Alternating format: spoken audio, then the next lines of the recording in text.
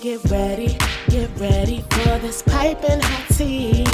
Get ready for tea time unfiltered with your girl Lovelyti. Spilling all this hot tea on these podcast streets. So get ready for this piping hot tea from tea time unfiltered with your girl Lovelyti. Hey tea sippers, welcome to another episode of Tea Time Unfiltered with your girl Lovelyti. And I got my girl Emily with me in the house. Hey everyone. So anyways, it's been a long week. It's been so much drama, so much mess going on. And so I want to bring Emily on so we could talk about a few things. Now, if you guys do not know, yesterday, Bella Hadid was trending all over social media. They are the daughters of this beautiful Dutch model. Her name is Yolanda Hadid. And basically, Bella and Gigi Hadid, their father, he's Muhammad Hadid, and he's from Jordan. So he's a Muslim. And so if you look at Bella, she looks just like her father. She has her father's nose and features.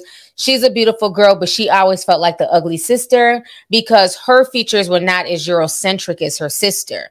When you look at Gigi Hadid, she's blonde, she's blue-eyed, and the mother always praised her features because her features were more palatable, more European. They weren't as Middle Eastern. So Bella felt a lot of, pressure. And so eventually she agreed to get a nose job at 14. So right now people have been dragging the hell out of Yolanda Hadid. They have been going in on her on Twitter and on social media, saying that once again, this is proof that you're a bad mother because they've been calling her out for years. You used to watch The Real Housewives of Beverly Hills, right? Yeah, and I couldn't help but feel bad for just Gigi because I remember when Yolanda was first introduced and she came on, it was when she was married to David Foster, and she had introduced Gigi, and she really didn't talk a lot about Bella, but there was it was Gigi this, Gigi that, it was all the pictures of Gigi that she had put her in modeling very, very young. I could be wrong, but I think Gigi started modeling way younger than Bella. It's almost like Bella didn't start modeling till after she had plastic surgery. Yeah, and that was the thing that was kind of conflicting because initially she tried to make it seem like, oh, I didn't put my kids in modeling until they were 18. But she literally she's had Bella in modeling since she was like 3. Like there's conflicting audio where she'll say, oh, Bella started modeling at 3. And then you see all these pictures of Bella when she was like a little girl, 8, 9, 10. And she's with some of the top agencies. But Gigi was not. Gigi definitely started after the age of 18.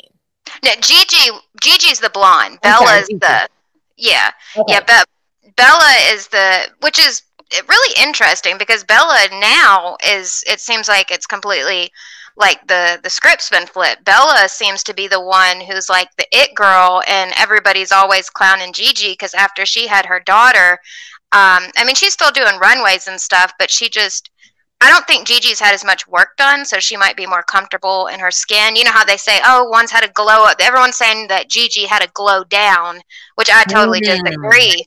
So it's almost like the script has been flipped on them because Gigi, she'll go on live. She's got, I think it's called rosacea, where, she's got a lot of redness in her skin. It's just not perfect. You know what I mean? Mm-hmm. And then Bella, I think it was a couple of years ago, was that Egyptian numeral thing where I don't know how they added up, but she was like declared the most beautiful woman according to this. Oh yeah, I remember that. I did a video on that, like her and Beyonce. Yeah, her and Beyonce. That was nominated. Yes, it was Bella, girl. Interesting, because I remember in that video. Because I've always thought that, both Bella and Gigi were very beautiful, but, I mixed them up. But yeah, Gigi's the blonde. So when I looked at Bella, I said, okay, well, I could see why they would say she's one of the most beautiful women in the world. She has high cheekbones, her eyes, her nose, very symmetrical. And I remember people in the comments section saying, no, T, how can she be considered beautiful when she's had plastic surgery? And I was like, wait, what? Bella, having plastic surgery, because like I said, I've never really dug into them like that. I just assumed they were just naturally pretty girls. And so when I went to look at the before and after pictures, I said, well, damn it, her face does look a lot different. But then I thought, well, maybe she was a lot younger. what I find very interesting is that people have been calling her out for, getting her nose done for years, but she always claimed that it was because she was 13 and 14 in those pictures that are on the internet. Her face was chubbier. She's grown into her face. She's a lot older, and that could all be true. So then for her to turn around and be like, oh, I got a nose job at 14. It's like, yo, people been calling out this nose job for like years and you always denied it. So I feel like in a way she's trying to be more relatable. I don't know. Yeah. It's weird. Yeah, no, I agree. And, I know you and I have had a lot of conversations about all this stuff with the celebrities and the plastic surgery and if they've had it or should they admit it. I feel like 14 is very young for a nose job. But I think, which I'm no expert, I don't know, but I think that Bella has had probably more done than a nose job. So I find it interesting that that's the only thing she's, feels comfortable talking about. But then again, that's her and her medical history, and what she wants to disclose is on her. But it is very interesting. Why now? Why would you want to come out about it now? And I know she, in that article, had talked about eating disorders and depression and how she felt that she was born, so lucky, born into money with so many resources, and she shouldn't feel depressed. And I mean, it did get really deep, and, I did have empathy for her, but it is interesting. Why now? Why are you coming out now disclosing all this information that you've been battling with for, since you were 14? Right. And I think part of that, like for me, I'm getting euphoria tease. Like I'm starting to notice it's almost like society is mirroring what we're watching on television. Euphoria is one of the most popular shows. Me and you have talked about this. And one of the biggest storylines in Euphoria was the drama between the two sisters, Lexi and Cassie. And, Lexi was the younger sister to Cassie, and Cassie was the prettier older sister, the blonde, blue-eyed, big boobs. Everybody, found her very attractive. And then, Lexi was just, the little brunette, hadn't really blossomed and come into her own yet. So I feel like it's almost like Bella is playing the role of Lexi in real life. It's like art is mirroring real life in this situation. Yeah, because Lexi became, fan favorite. Everybody loved Lexi. I think everybody likes an underdog story. I personally found Lexi relatable, so I get it. But, Lexi was the fan favorite. And I know a lot of times these models, it's almost like they have to stay trending. They have to stay in the talk. You hadn't really heard too much about either of them lately. So it's just a very interesting, the timing is interesting. I definitely get euphoria tease from it too. Yeah, that's what I get. A lot of these celebrities are trying to be relatable. Even the other day we were talking about how Kylie Jenner came out and she's talking about her postpartum, depression with her second baby. And I'm not trying to invalidate that. A lot of women go through postpartum. That's something that's very real and very serious. But in the way she was talking about it on Instagram, like, and I just felt like a lot of postpartum, like it just didn't even come off as like really genuine to me. I just didn't get that vibe. It's almost like this is what's cool to talk about. And let me just try and act like as regular as possible. To my postpartum moms, that postpartum has not been easy. It's not been easy. It's very hard. This experience for me personally has been a little harder than with my daughter. It's not easy mentally, physically, spiritually. It's just crazy. And yeah, I didn't want to just get back to life without saying that, because I think we can look on the internet and, for other moms going through it right now, we can go on the internet and it might look a lot easier for other people and like put the pressure on us, but it hasn't been easy for me either. It's been hard, and I just wanted to say that. So I didn't even think I'd make it to this workout today, but I'm here and I'm feeling better. So you got this. And I'm not saying that she can't have postpartum, but I think it's a lot harder for me to see her with it when she has nannies and, butlers and help versus like the single mom who's raising her child, or even the mother with, the father's there. And it's just between the two of them having to get up in the middle of the night and make bottles and change diapers. So I just don't know. I don't know. Yeah, no, I'm with you on that one too. And you know, she could very well be dealing with it in her own way, but I personally didn't deal with postpartum. I think anytime someone has a kid, like your body obviously is going to be different and hormones and stuff. But if just say I did, I couldn't imagine getting on Instagram and being like, oh, Kylie's dealing with it too. Okay, if she can get through this, I can too. I mean, what, are you fucking kidding me? Like, I don't know. I try not to, like you were saying, invalidate someone's feelings just because you have money, I guess, doesn't necessarily mean you're happy. But I have a hard time believing that postpartum would be the same for her that it would be for like your average, you know, just new mom. Yeah, I really, and I know I sound bitchy saying this, I kind of have a hard time finding anything that they do genuine.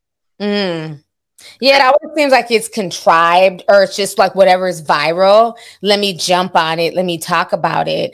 And like I said, that's the same vibe I was getting with this whole, you know, Bella story, because I kind of feel like I'm glad she's being honest and she's telling her truth.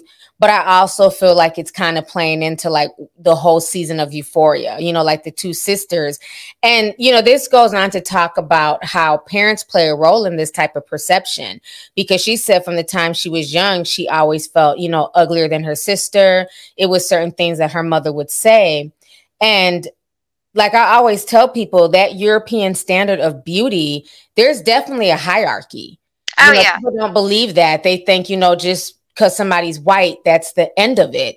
But that hierarchy is blonde hair, blue eyes. I mean, you had that even during Nazism, where they were even trying to do, you know, chemical implantations and these crazy surgeries to make people with brown eyes to somehow turn their eyes blue. And they were blinding people with these trials that they were doing on the Jewish people. You guys can, you know, Google that information. But that is like that Aryan mentality. And that still holds true in a lot of countries in Europe.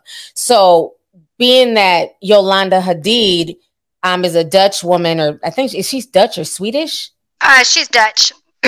Okay. Yeah. And so she definitely favored and definitely geared towards the child that looked like her, the blonde hair and blue eyes. And trust and believe, I'm sure the daddy, Mohammed Hadid, got with her because, again, on the totem pole, to him, you know how sometimes they'll say, like, you know, when black men get on, they'll go and get a white girl.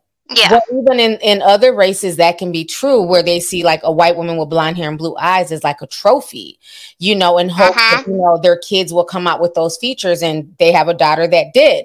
And so what really stuck out to me is when Bella was saying that she felt bad because she has her father's nose, and she got rid of that. Like, you know, she had that Jordanian nose, and now she looks a lot less ethnic.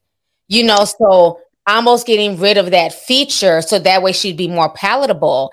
And that's really sad. So it just goes to show you that things like this doesn't just happen in the Black community or Hispanic community. Featureism is very real even amongst white people.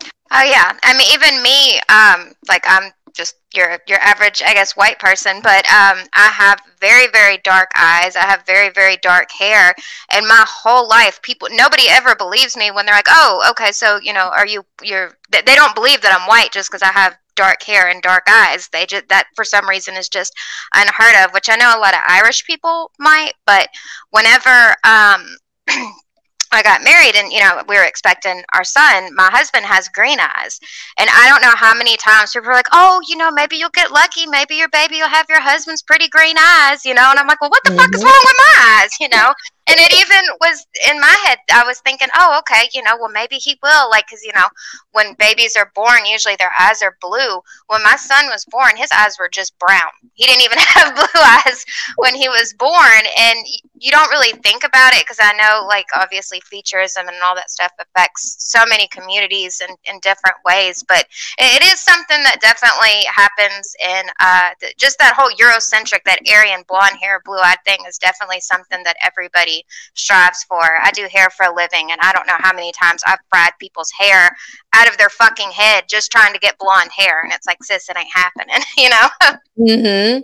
Exactly. And yo, what's up? Baby, let's go. Hey, tea sippers, to listen to the rest of this podcast, please go to Apple Podcasts, Spotify, Google Play, Stitcher, TuneIn, or AnchorFM.com, which is a free podcasting site. Thank you guys so much for the support, and stay tuned for the next video.